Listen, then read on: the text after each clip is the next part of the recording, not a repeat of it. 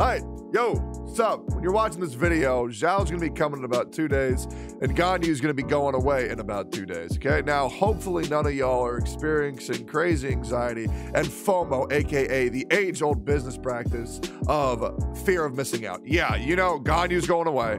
We already know, established, she's the best DPS in the game. She's the best sub-DPS in the game. She's the best support in the game, and she enabled me to beat the entire Spiral Abyss blindfolded. Yes, she is absolutely broken. Now, there's also another demographic. Are you a waifu player? Well, good news is, Ganyu has boobies. Xiao has a penis. So, if you're a waifu player, congratulations. You will also be pulling for Ganyu. Now, the reason why I'm making this video is because I did a poll. Okay, I did a poll on my community tab about who do you want to pull for? Xiao, Ganyu, Hu Tao. Who are you most excited for? Xiao, Hu Tao, Ganyu, some other character. The overwhelming majority of people picked Xiao. Now, I don't know, and I can't confirm or deny, we don't know what the hell is going on through Mihoyo's head, but if they make Xiao more OP than Ganyu, aka the best DPS, the best sub-DPS, the best support, and Ganyu is already like that, and then before she came to live, they buffed her again, taking her ult from 75% uptime and making it 100%. Who the hell knows what Mihoyo might do with Xiao? If they're afraid of the community getting freaked out again because their favorite character, it doesn't break the goddamn game. And keep in mind, yo, Zhongli's getting his buff too in 1.3. Keep in mind, yeah, I'm gonna be making so many goddamn videos about Zhongli breaking the game. Make sure to subscribe and hit the bell button. If you don't believe me that Zhongli is going to take this game and make it seem like a goddamn toddler's game. I don't know what they're gonna do before Xiao gets released. Hopefully nothing. From what I've heard, his game state on the test servers is fine. It's great. I don't know if they're gonna make Xiao more OP than Ganyu. I'm very worried because I'm worried about the power scaling of this game, but I don't want to talk about that yet. I want to talk about for people who are still on the fence of whether they're going to summon on these last 2 days for Ganyu, or if they're going to continue to save their primos and pull for Xiao, or the alternative of skipping both. I want to talk about all that. This video is going to be pretty much pointless in 2 days, but I see a lot of people worried about this, so I just want to do a quick update video. And, you know, I didn't stream for the past 2 days on twitch.tv/Tectone. I'm going to be streaming again today, but if you have any questions over the next 2 days, just join me on my Twitch. It'll be in the link in the description of the pinned comment. Enough self-promotion. Let's get into the video. Okay, Ganyu. Now, Ganyu is a character that is going to be a fine Y, aka it's going to get better with age. Because here's the thing: the more you build, the more you invest into Ganyu. She's like a like an endless pit of scaling for your weapons, for your items, for her strength, her attack, her defense, her HP, all that shit. Every new point you put into Ganyu is going to explode ridiculously. And the reason why that is because her scaling is so absolutely ludicrously absurd. Okay, let's keep in mind. Okay, her Frostflake arrow damage is 218%. That also hits for 370% on top of that, meaning that she has a near 600% scaling ability at max level on a 0 cooldown besides charge time. Okay, for reference, Tartalia's ult at level 11 is almost 900. Okay, but this has a cooldown of 15. Ganyu's shot has a charge or cooldown time of 0. You count charge time, maybe about 1.5 seconds. Okay, so the scaling is absolutely ridiculous. Do I think they're gonna make Xiao more broken than that? I fucking hope not. I fucking hope not. Now let's also continue. Not only is her scaling ridiculous, okay, she can also taunt. Okay, meaning that on certain scenarios, there is a 0 chance of her getting hit because she's going to drop down a flower and they're going to hit that. But wait, you don't run Xiao or Ganyu like a DPS like other people, you run her sub DPS like me? Well then congratulations. Whatever's on the field isn't going to fucking get hit because there's a fucking E taunting them. So, let me continue because I'm gonna lose my mind about this character because she's so ridiculous. She's so fucking ridiculous. It truly boggles the mind. Celestial Shower. AoE. All consume. A 15-second duration ult. With a 15-second cooldown that starts the moment you start the ult. Meaning, this ult has 0 cooldown. Evan, what the hell are you doing? Okay. All right, cat. Now look. 15-second duration. 15-second cooldown, each ice shard 134% damage, and let me tell you, a lot of ice shards are going to be hitting, and this ability is, yes, AoE. So, the other thing is that this ult is not just damage, because it's the cryo element, meaning that you can mix and match your elemental synergies to use things like melt to deal more damage, superconduct to do more damage, or you can do frozen or shattered to CC them and do more damage at a 0 risk to anybody getting hit in the entire party. This character is absolutely ridiculous. Not to mention, the artifact that you can farm for her is very easy. Yes, you could go charge shot. You could go charge shot, but I don't think anybody's trying to farm elemental bosses to get 1 drop of artifacts every 40 resin. Yeah, I find it absolutely ludicrous. So people are unironically recommending to go the charge shot build on Ganyu without even thinking for a second. Dog, you know that's 40 resin for a shot of 1 artifact piece to use on Ganyu over spending 20 resin for a chance at 1/2/2 guaranteed of 1 or 2 sets that you could use on Ganyu, okay? A 50-50. A 50-50. It's ridiculous. I like Blizzard Strayer. I feel like it's so much more solid. It's so much more consistent. And the best thing is it helps you hit stat lines that are otherwise difficult to hit, okay? Or difficult to hit, AKA like a decent crit rate, on her. That way, all of your shit and your crit damage is consistent, okay? Unless you just go headshot build, which is totally fine. Okay, but Wanderer's Trope, that shit is a pain to farm.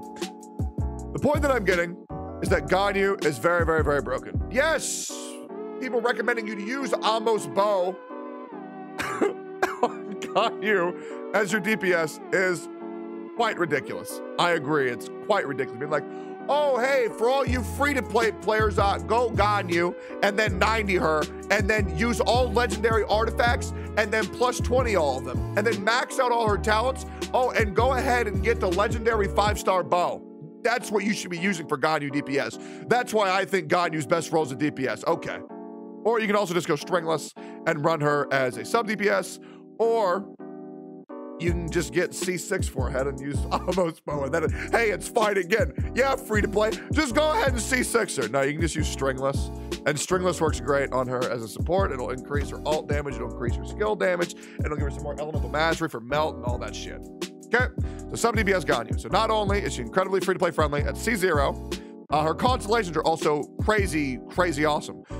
Because keep in mind, her C1, which is still in the realms of some free-to-play if you get a little bit lucky, is also nuts. You don't have to go too deep to get one of her best constellations, which in my opinion, the C1 is absolutely crazy. It's crazy, right? It's crazy. So yeah.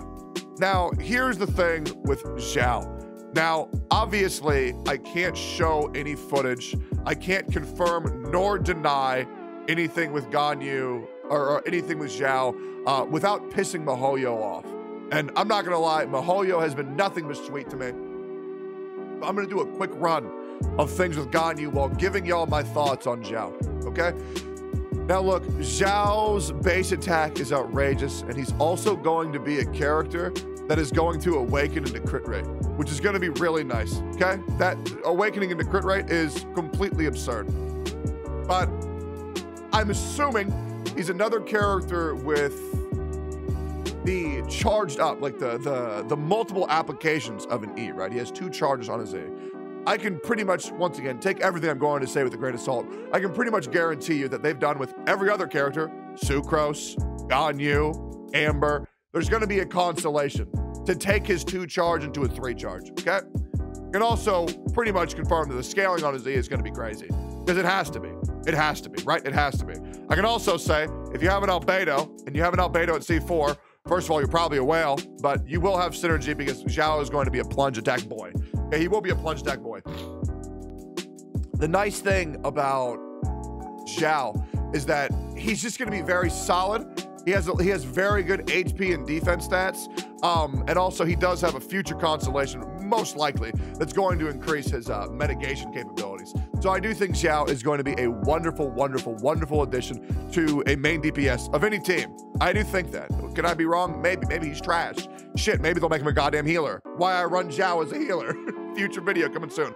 But I want to show you some gameplay of Ganyu real quick before I go any further into this video. We're going to start here. We're going to drop the E. We're going to go like this. We're going to go Venti. We're going to go Ganyu. Okay, it's going to AoE everything. It's going to beat the shit out of everything. We wait. We E again one more time. Okay. Going to drop the ult. Going to go Ganyu. Going to E. Going to pop. We're going to charge again. Charge again. Boom. Boom. And Venti. Death. And then Ganyu.